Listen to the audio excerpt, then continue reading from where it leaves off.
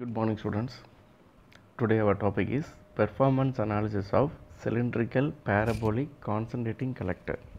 Okay, so we have so many types of collectors, flat plate and concentrating, non-concentrating type. So the cylindrical parabolic concentrating collector is one among them. It can able to give a more performance. We are going to discuss the performance of this collector with respect to heat loss, amount of heat extraction, and the efficiency point of collector efficiency point of view. Okay. So before going to start the analysis, we should understand that this is a symbolic representation diagram of the cylindrical parabolic collector cross sectional view. Okay. So here this is a concentrator having a width of W, length is represented L. The solar incident radiation which is falling over the parabolic concentrating collector, and it is concentrated at a one focal point, where the focal point we are having a collector tube will be there. Inside of the collector tube we have a working fluid, water, or it may be any working fluid with respect to our requirement. This TF and TP, TC and delta X, these are the temperature of the plate, temperature of the collector, temperature of the input fluid, delta X is here, distance between the collector things. Okay. We can have a cross sectional representation. It can able to cover the wide range of aperture range 1 to 60 centimeter square, the width ranging from 1 to 6 meter. The concentration ratios are ranging from 10 to 80. In the rim it is having a 70 to 120, which is shown in the figure. The absorber tube is usually made as a stainless steel material or copper and have a diameter of around 2.5 to 5 centimeter. So this specification you have to write. And it is coated with the heat resistance black paint. It's not a point, black paint, generally surrounded by the concentrated glass cover with the annual gap of 1 to 2 centimeters. But in case of if you need a very high performance, the absorber tube can be coated with some selective surface materials having a high absorptivity, and the space between the tubes and the glass cover is evacuated. In order to reduce the heat loss, it can be evacuated. That means vacuum can be created. For in case of very small collectors, the concentrated cover is replaced by glass or plastic sheet covering the whole aperture area. Again, the same circuit diagram is repeated here. The liquid heated in the collector depends upon the temperature required. Usually we have some water or any organic heat transfer fluid. Normally a thermic fluid can also be used for our analysis. The reflecting surface is generally curved, back silvered glass. It is a fixed on lightweight structure, usually made up of aluminium.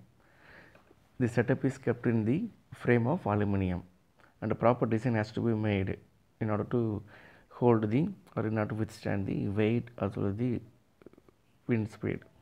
It should not be get any damage. The design has to be designed. The structure has to be designed as well. And one thing, this is under the research. Flat plate collectors are available in many market, but in case of this type of collectors are commercially not yet manufactured. The performance studies, right now we have discussed about the what is the cross sectional area, what is the structure of the collector we have discussed. From now we are going to discuss about the concentrating ratio, what is concentrating ratio, and how much energy balance equation we can obtain, and what's the value of useful heat energy gain, and collector efficiency factor, removal factor, everything we are going to discuss one by one. Write the expression as usual as it is. Performance of the cylindrical parabolic concentrating collector, whose concentrators have aperture of W, length is L, rim angle is referred as a pi r. The absorber tube has an inner diameter di, outer diameter d naught, and the concentrated glass cover inner diameter is dci and outer is referred as dc naught. Absorber is referred as di and d naught. Concentrating collector is referred as a notation of underscript dc. Okay.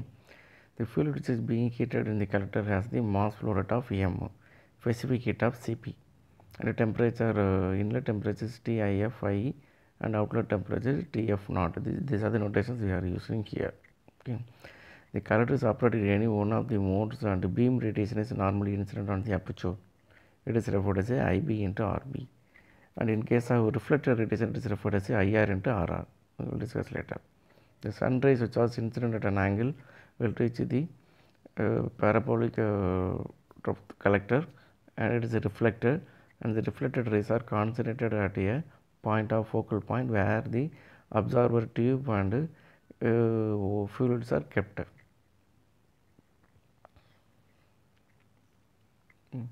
The concentration ratio, it is something but the maximum to mass conversion by concentration of the collector. Effective aperture area divided by observer tube area.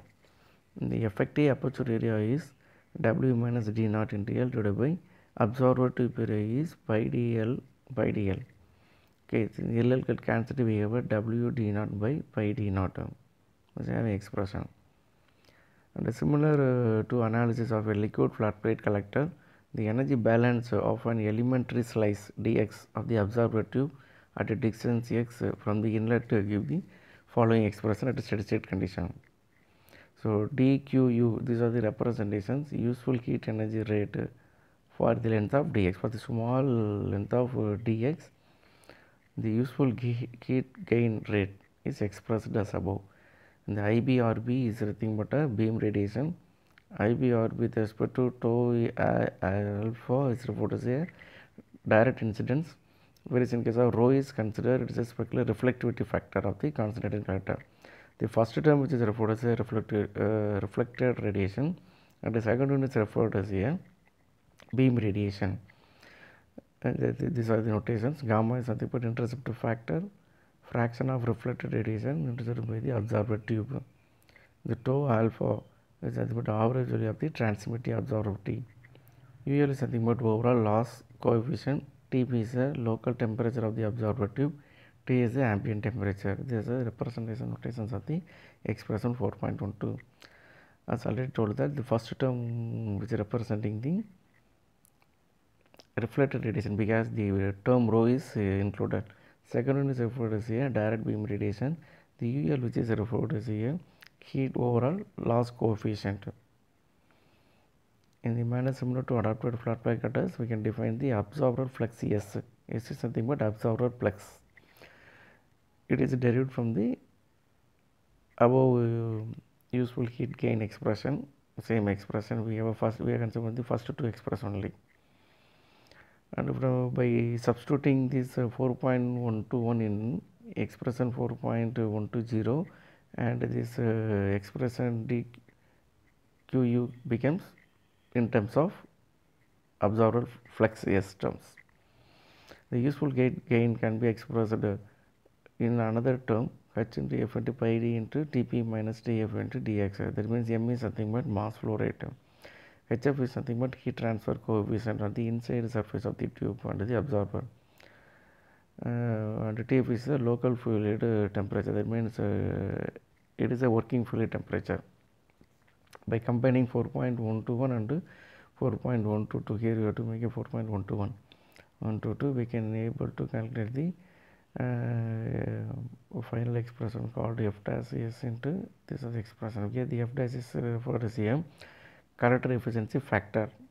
Okay, and